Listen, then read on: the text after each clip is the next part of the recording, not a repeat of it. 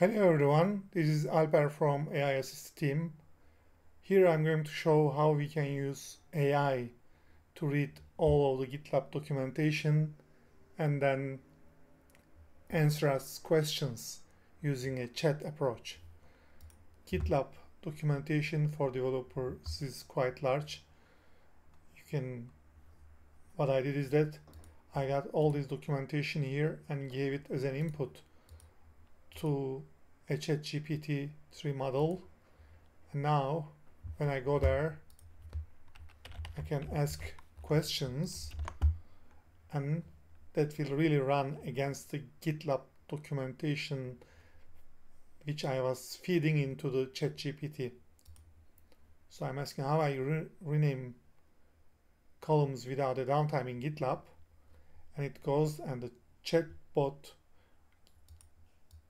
gives quite